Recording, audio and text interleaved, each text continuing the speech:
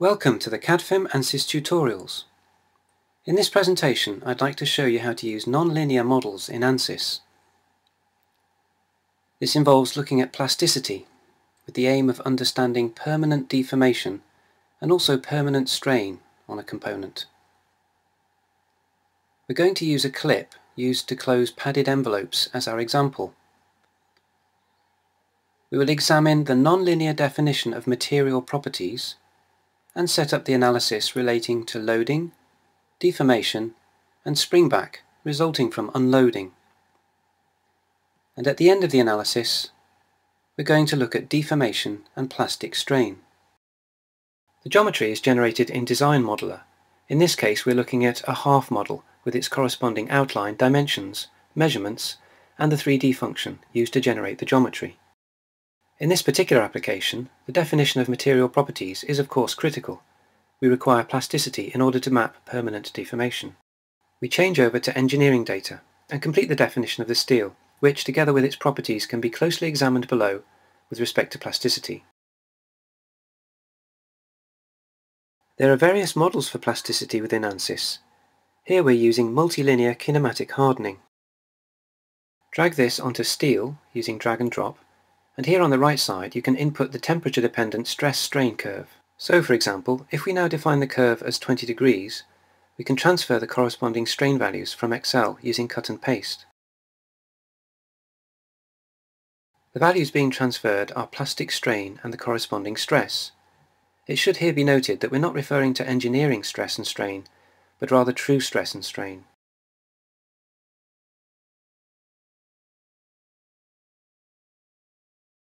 We return to the project like this and draft the model. So that the non-linearity in the material is available in the simulation, we need to make sure the non-linear effects in the material definition are set to active for the selected component.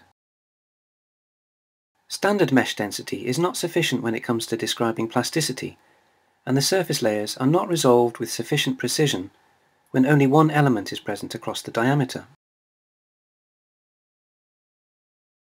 In other words, we define the element variable such that we obtain 7 divisions across the diameter, thus enabling us to obtain results that are sufficiently accurate with regards to plasticity.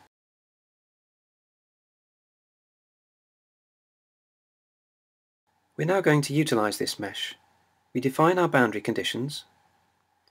So, the boundary conditions consist of the symmetry condition in the form of an upper surface support, and then a constraint in the z-axis such that our component is defined and loaded.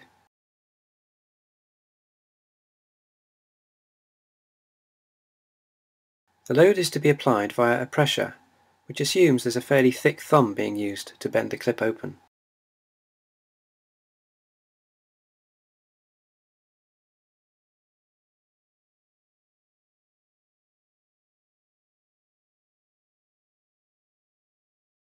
Furthermore, let's now define our results: deformation, plastic strain, and the total strain, and then we need to perform some analyses.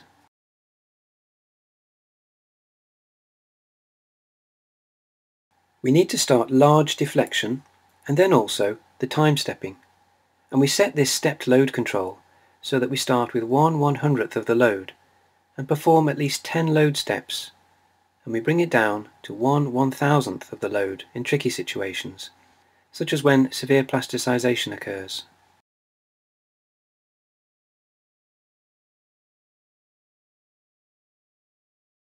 That's to say the load increase is adjusted dynamically in terms of its complexity, non-linearity and plasticity. That's to say that in the first load step we introduce the load, and in the second step we reduce the load step to 0. Then we start the analysis, and after a few moments we obtain a result.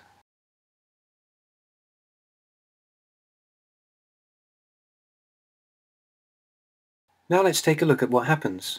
Using an animation, we see the clip opens out, and then once it's been unloaded it springs back to a degree. It opens out and springs back. Now let's look at the second result, the plastic strain. We see that the plastic strain is 0.068 mm per millimeter, or leaving aside units, this corresponds to a strain of 6.8%. With a brittle material like cast iron or ceramics, this would lead to failure.